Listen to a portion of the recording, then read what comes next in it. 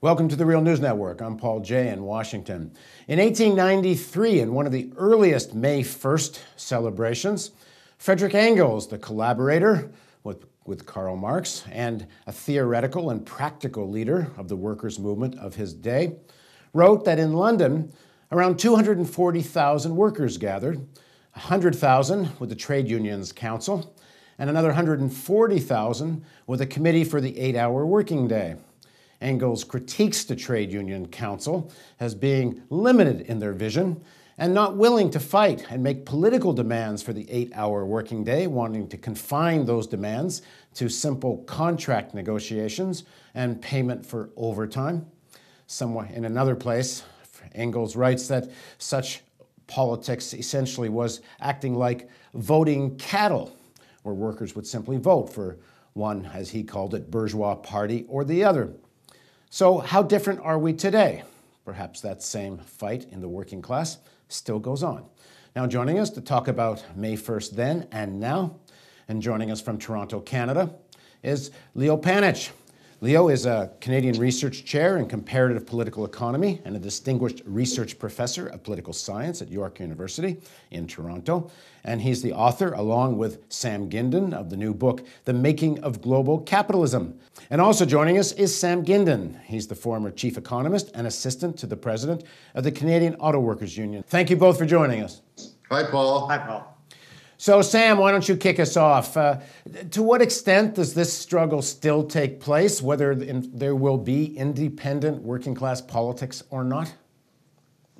It still takes place. One of the problems is that there isn't enough division over that difference, that the movement for independent action is so much smaller. And there's been a major defeat of the working class over the last quarter of a century. And that culminated in the response to the financial crisis. That should have been a moment when the working class actually was on the offensive. Instead, the right's been on the offensive. And then you see it in terms of the response to the crisis, where the attacks on the working class are even larger. And the response of the working class has been much too timid. Now, in Europe, it seems that we've seen more of an offensive by the workers, certainly much more than in North America. Leo, what do you make of the difference in the response? Well, Paul, that was a really great intro and really worth pulling out that quote from Engels and giving us some perspective on this, because what was happening when he wrote that stuff in the early 1890s was the working class getting organized politically and in independent trade unions in an entirely novel and new way that had never happened before.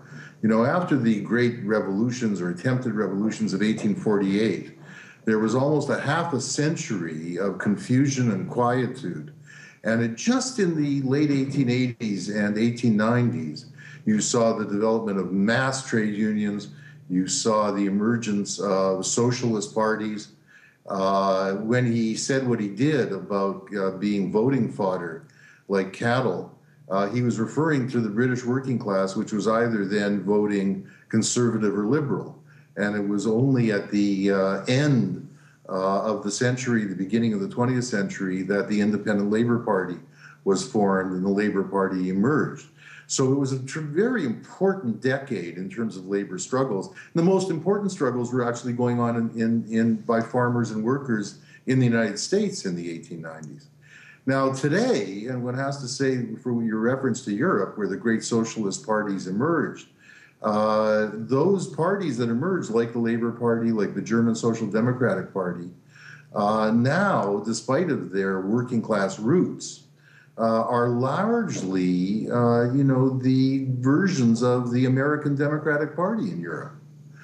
They aren't more radical. They don't have much closer ties, even in any organic sense, to the working classes in their countries. They still get funding out of the unions, but so does the Democratic Party in the United States.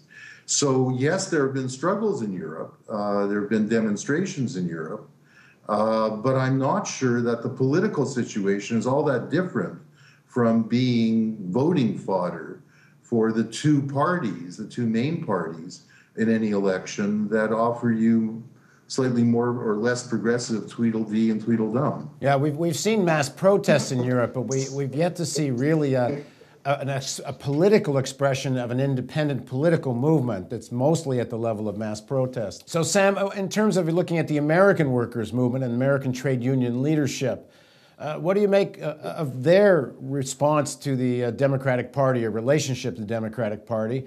And then to some extent, the Occupy movement, which certainly does include some young workers who mostly are trying to differentiate themselves from the Democratic Party and at least want to or have an intent of creating an independent movement.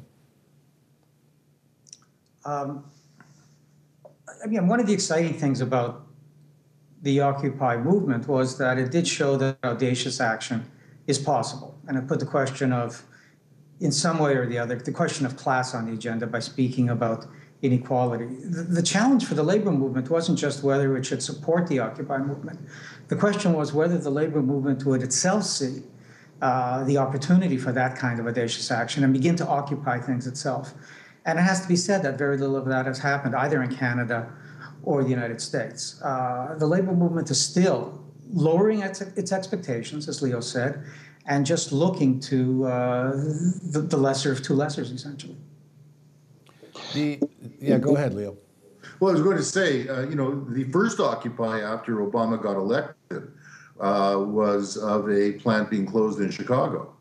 And that presaged, or one might have thought, it was going to lead, Obama's election was going to lead to, as Sam says, much more courageous action on the part of workers. And had that been taken, one wouldn't have had to wait until Occupy last year to really capture so much of the mood of so many Americans on, we should be having a discourse, a political discussion that's focused around class and class inequality. That's what Occupy did. There was some union action right at the beginning, which indicated that the labor movement might take the lead on that. They didn't. On the other hand, one has to say the assault on public sector workers did lead to some mobilizations which proved to be very effective, especially the defeat of the Ohio legislation, which was really going to remove all collective bargaining rights from public sector workers. And the current mobilization against the Wisconsin governor, the attempt to recall him, is also pretty impressive.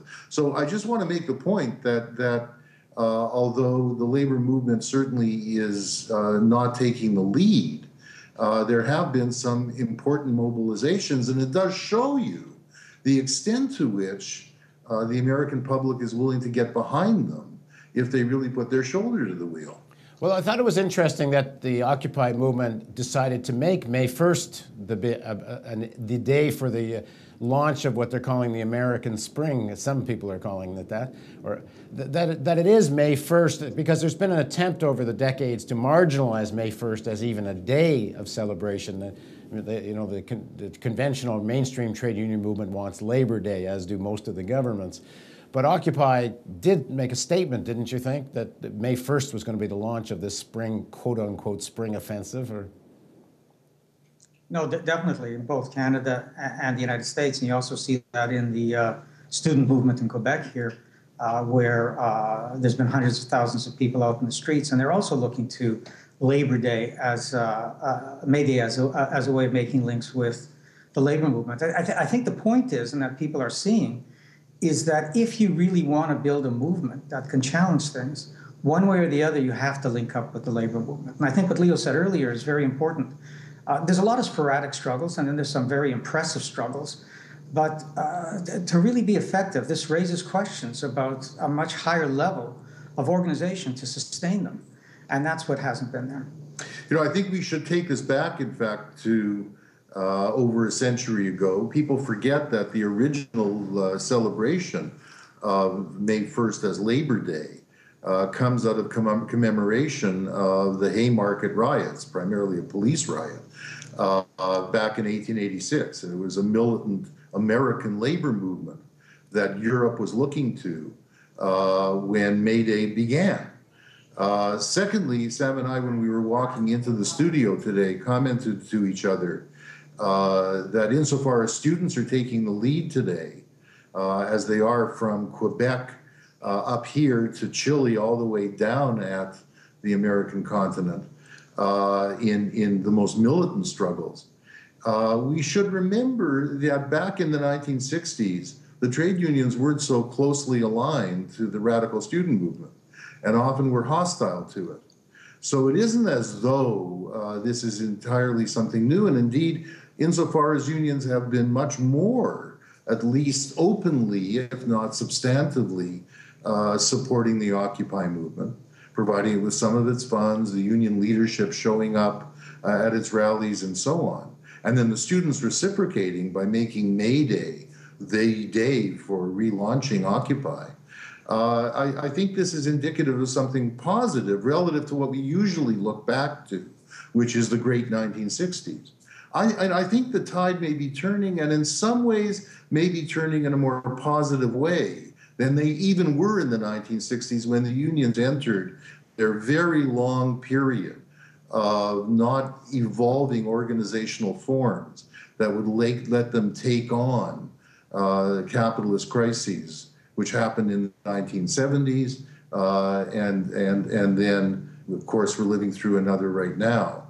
And I'm looking forward to the unions developing organizational means. It'd have to be radical changes, or radical organizational means, organizational changes, organizational means of that independent labor action that you've asked us about, Paul. Now, when we say the trade union movement, it's not monolithic. There are unions, for example, the California Nurses Association, or also, I guess they're known as the National Nurses Union. They have taken a more independent position. They've been far more critical of the Obama administration in the U.S. And in Canada, you see some unions who take a more independent position than others. What is, Sam, the state of the sort of struggle within the union movement itself on these issues? Let me just go back to something that Leo said in terms of comparing this to the 60s. One of the points about the 60s isn't that the labor movement was so wonderful at that moment in time, but it was a moment in time when basically focusing on bargaining and focusing on rather narrow union interests, you could make gains. And one of the things to recognize is that period is over. It's ended. And now there's a challenge to the labor movement to just be effective, just to be effectively reformist. It's actually going to have to think much more radically. My sense of what's going on in the labor movement is there is potential. I mean, you see it in sporadic strikes, you see it in an openness to certain kinds of issues, and yet we still have to be quite honest about how far we have to go in terms of really seeing and imagining a trade union movement that has a class perspective, that recognizes that you have to start thinking in terms of the class interests. You can't just take on the state one by one. You can't just enter into bargaining one by one. And we're still a long way from doing that. And I'm skeptical about that simply emerging from fights within each union. It seems to me that for that to develop, there have to be links across unions. There have to be networks of activists across unions so workers develop their confidence. So there's that kind of education. There's that kind of recovery of history that takes place. So I think the organizational question is absolutely critical. I'm skeptical about this kind of just emerging spontaneously. I'd say to Occupy as well that just as one has to make the case for new trade union organization, one needs to make the case to so many young people who I think are carrying this zeitgeist that parties and organization are inevitably dangerous and hierarchical and need to be avoided at all costs. That while they're engaging in all of this impressive protest activity are quite determined that it be done in a way that avoids institutional sclerosis, so one mustn't engage in institution building. I think that that's a dead end, frankly. That will lead us to spend the rest of the future organizing one protest after another. We need to be looking forward to building new class organizations. That's what the 99% slogan should lead us to. And they need to be broad organizations, they need to be democratic organizations, but we do need new class organizations. And I hope that the young people who are so suspicious of organization today will overcome that and engage in a struggle to build new types of democratic organizations. And out of that, a new type of democratic state. Thank you both for joining us. Good to talk to you, Paul. Happy May Day. And thank you for joining us on the Real News Network.